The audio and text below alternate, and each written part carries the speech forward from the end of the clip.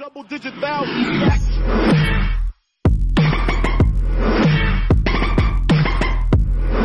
Yes. Okay, so here we go. First round, we got Twisted versus TUR. We are on Cold Tower. We see that pig trap right in front of Ace who spawned in. We see Ace rocking that balanced landing borrow time. We see Fang rocking that live borrow time. We see, what's the hell's her name again? Catherine? What's her name again? Cheryl rocking that borrowed time, and Unbreakable Pig is on him. We're going to follow this chase right now. A pallet goes down, and he runs into a wall. He's going to go into the shack here. Okay. I want to see what the pig's perks are, but we're going to follow this chase real quick. We're going to assume he has corrupt intervention and that he's running around the non-corrupted gens. He's going to make this window vault. Nope, he will not. And wow. Okay, and Pathing dropped the pallet. He didn't have to drop pallet. He could have just took the sprint burst and took it. Yeah, this is... Okay, no bamboozle. Okay, this is a lot of pallets going in this area. This area is going to become effectively a dead zone soon, and this is where the non-corrupted gens are, so we'll see how this goes. I expect this pallet to go down as well. It did. Pig is going to break it. Yeah, this is a lot of pallets out. I think we see Dwight coming in trying to take aggro, and Pig will leave him to take the aggro. Pig should commit to a chase and get it down to put pressure on the hat. Okay. And Payne with that live, Fang with that live gets, but remember, all these pallets is gone. He makes the window, mate. No, he does not make the window. He does not make the window. This is a very strong start for Pig. We have 2 injured survivors. One gen is off the board. That other gen might be popping soon if they got on it, because Fang was working on it from the beginning, so it should be moving pretty far. Yeah, we see it moving. No blood on the ground. I don't think I saw blood, so this might be an uninjured survivor. I don't think they're going for a reset right now. Yeah, this is an uninjured survivor because there's no blood on the ground. It's that Dwight. And now we have, I believe that's going to be Complexity in this chase. Excuse me, Ryan in this chase. Ryan, who's a good survivor. We're going to see how he plays this jungle gem. And Pig leaves it. He doesn't have to do a hard vault. He can't tell her where he is. But he did it anyway. I think he wants to keep the aggro, actually. Okay, Pig is staying near this gen because this is the gen that's moving. Up, and he finds that's Complexity. Complexity in his LNT walls. We'll see how he plays this. To the pallet, strong loop. Good non-drop. That's experienced survivor. He knows when he does and doesn't have to drop it.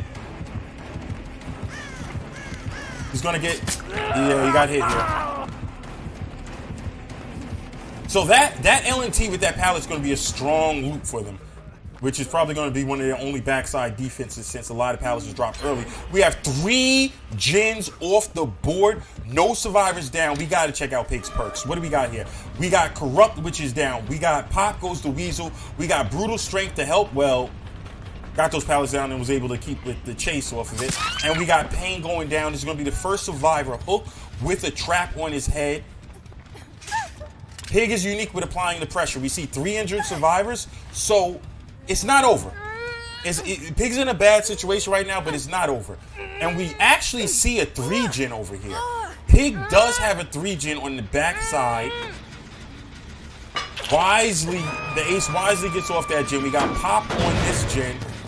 They might be thinking for a reset right now. If I'm the survivors, I'm probably doing a reset. Pig is going to probably give up that gen in the back because she doesn't need it. If I'm the survivors, I'm doing a reset. Let's take the gen that's given to us. Wow, and the quick unhook that's borrowed time is going to be affecting on that. It seems as though they're not electing for they took the gen that was given to them. Now, okay, if I'm the survivors, I'm going to slow down. Pig is not going to leave this 3 gen. Slow down, get a full reset, then attack this together. They cannot piecemeal this. And for the dash attack, he leaves that. Experienced survivor is going to leave. He's going to get down here, though. Oh, excuse me. He's going to get hit here. He wasn't injured. Okay. The survivors. And Payne got the trap off. Okay. If I'm the survivors, I'm going somewhere. I'm doing a full reset. And then we're going to attack this gen strat together. This is a ridiculous 3 gen. Each gen is within a stone's throw of each other. I do not see Pig leaving it, though. So that's going to be enough time for the survivors to do the reset, which it appears that they are doing. And it's going to be interesting to see how they attack this. So far, we have 1 hook on Pain. No other hooks. Pig still has 3 traps left. All of the gens on the left side of this backside are down, so that's a dead zone. We still have this pallet with this strong LNT wall. We're going to see how he plays that. So, here's the thing. Pig has a good 3-gen strat, but like I always say, a 3-gen strat is only as good as the pressure you can apply it to. Whenever Pig gets a hit on the survivor is going to run off, and chances are she's not going to be able to chase because that's going to give the other survivors a chance to double up the gens, and the survivors are also going to have free resets whenever they want it. This is why a lot of killers say, oh, I've got a 3-gen, I'm going to win it. Not necessarily. Good survivors are going to know how to attack this, and if you can't get, like, what is the Pig going to do? Get a hit and chase off? No. They pretty much have free runoffs. This might be a long game. So the strategy here with them, if I'm the survivors, are to find the 2 gens, double both of them, keep the double going until she comes, chase someone off, take a hit, and keep that going, and eventually they'll piece her apart. We also see that she does not have Noed or Rancor, so there's no threat of a late game. I mean, the survivors don't know this, but there's no threat of a late game 1 hit down to Maury situation. The gen, they should be hitting this gen. This gen should be getting double because this one also has a run. It should be these 2 gens. Actually, make your choice on the 3 gens, on the 2 gens you want to hit up. But you see this patty cake thing? This is what I always make this point. Killers are so big on, oh, get a 3-gen, get a 3-gen. A 3-gen is only as good as the pressure you can apply to survivors with it. If they get free runoffs and you can't down them, like a 3-gen for each killer is not the same. Let's say someone like maybe a killer with a 1-shot, Bubba.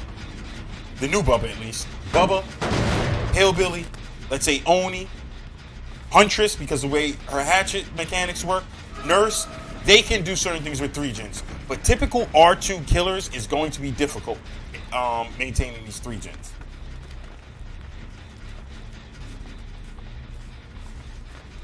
However, if, let's say, there were 2 or 3 survivors remaining, that would be a different situation.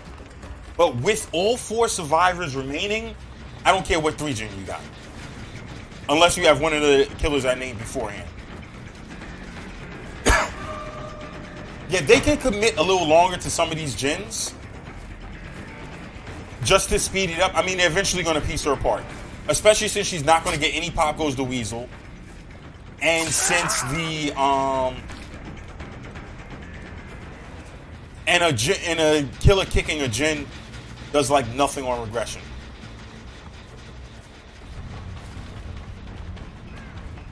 I expect Fang, who's Pain, to keep attacking that backside gen.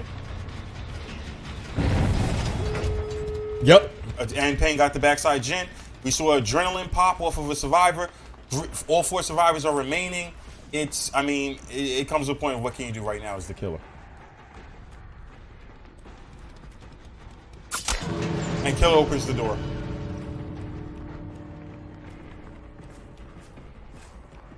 This is the problem with having standard R2 killers. I'm expecting killer to concede the game. Killer conceded the game. GG survivors, GG killer. First round goes to TUR with a score of 1 for the survivors, 0 for the killer. And let's get ready for the second round. Okay, here we go. We are going into round 2. And we see Complexity rocking that for the people. Spine chill. So the killer chose the game.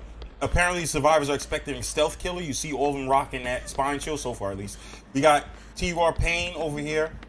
It is a doctor. I would have thought doctor also. I don't. So the spine chill is absolutely useless right now.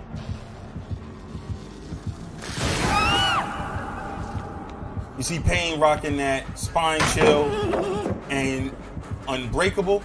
I can't wait to see doctor's perks. I'm really surprised the killer chose this map, even with Doctor.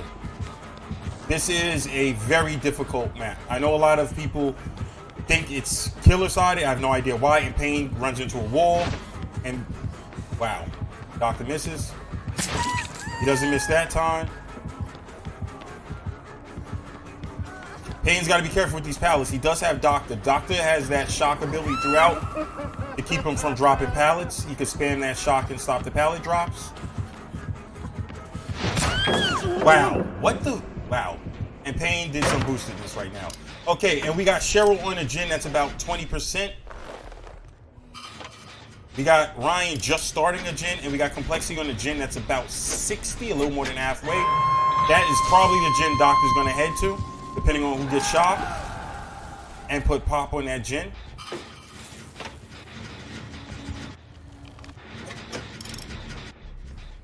You see the 40 people to stop the tunnel.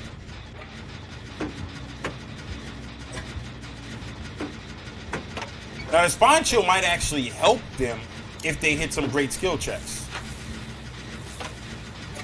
It seems as though Twisted wants to force struggle here on Payne, so he's still by a hook, but he's going to give up 3 gens on this.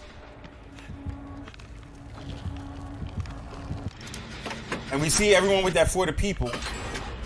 Well, one person doesn't have it. We see everyone else with the 40 people, which means when they get her off the hook...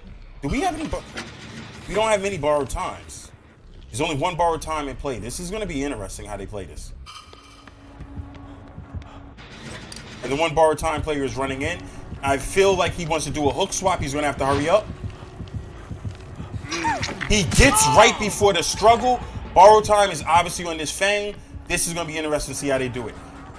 They might get in ready for a For the People save. I don't know. And Doctor will get a hit here. They did not get in position for the For the People. They might be saving it for Death Hook. We'll find out.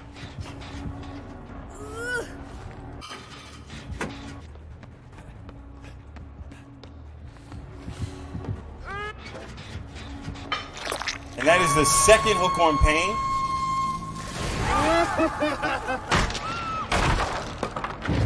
So this is the problem. Well, the problem for Doctor.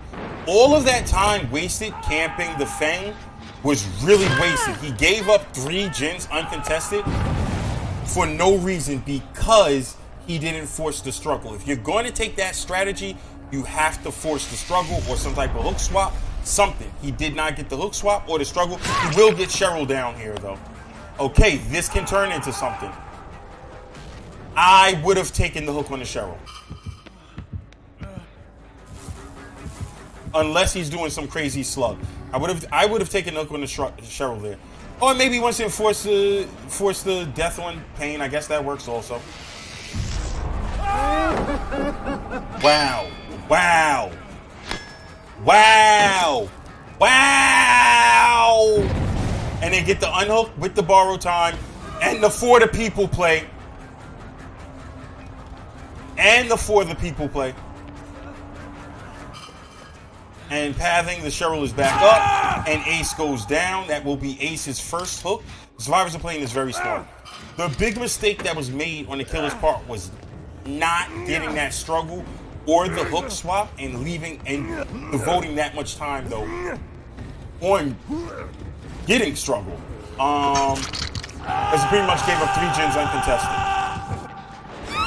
So Payne is going to have to hide. Payne is the chase that he wants. If he kills Payne with Doctor, he can create a situation where at worst case scenario, he gets a draw. And Payne found a totem. We got to see what Doctor's perks are. Lullaby. Okay, so we see Payne, we see Twisted is running that build that Red Wolf has caused to make a lot of teams hate their existence. And Lullaby goes down. He had got it to 3 stacks. Lullaby is now down. He still has the unnerving, distressing, and overcharge. He didn't have corrupt, which gave the survivors basically at the beginning whatever 3 gens they wanted to get on. He is going to force the struggle on complexity, though. Skill checks are hard. Okay, the survivors should realize what the killer's doing. The killer's forcing the struggle. These two, the Cheryl and Fang, should have doubled the gen. They should have doubled the gen. I understand they want to get the Lullaby out. Okay, but now at this point, he's forcing the struggle and or the death.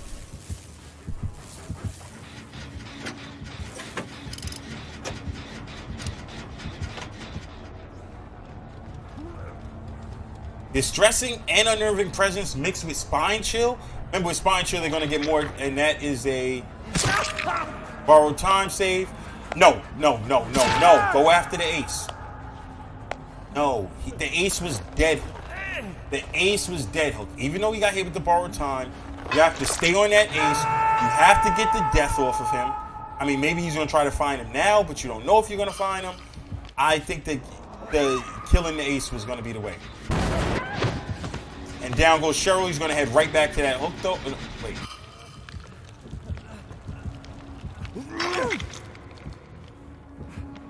Ace needs to get healed up. Being that he's dead hook, he has to get healed up.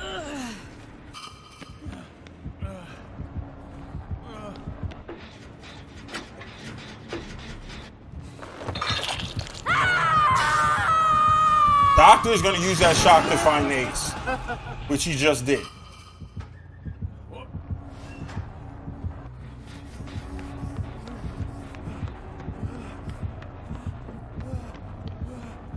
He does have both God pallets downstairs.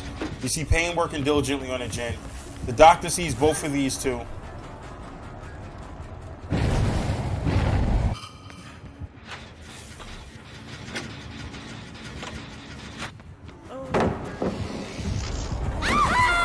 Good thing that she vaulted right when she did. If not, she was not getting that vault.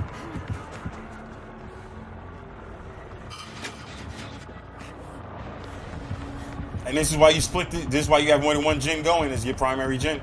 In case something like this happens, if I'm Payne, I'm calling out the situation, what it is. His pallet is no longer safe because that door isn't, but she has this vault.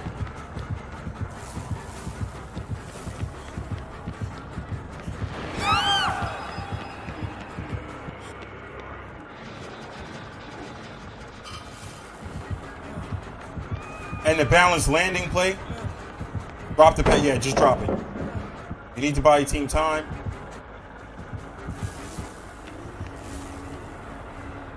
This is a good, interesting game.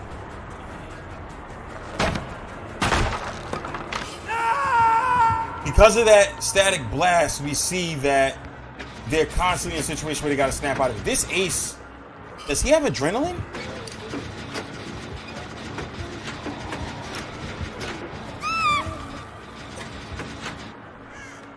And the doors are powered. 4 survivors alive. He sees the ace. I mean, what do you do here? You commit to the ace to try to get the down. He's going to fall downstairs, so he has to let that go. The doors are far enough that he can't protect all of them. All right, survivors can reset and then attack the doors. Someone could be on the door right now. They have a couple options. I'm probably thinking reset and then attack the doors, but I play scared sometimes, a survivor. They're playing survivor aggressively, which is good. Playing aggressive is always a benefit. I mean, I'm surprised the killer chose. This is just a tough map, even for Doctor, for any killer. I think it was more because of the dare, why he did it. And we have a door open, and we have all 4 survivors escaping. GG survivors, GG killer. And that match ends with a survivor 4 out, with a final score of 2-0 for your winners. Moving on with a record of 4 wins, 1 loss in the Showdown. TUR. Okay.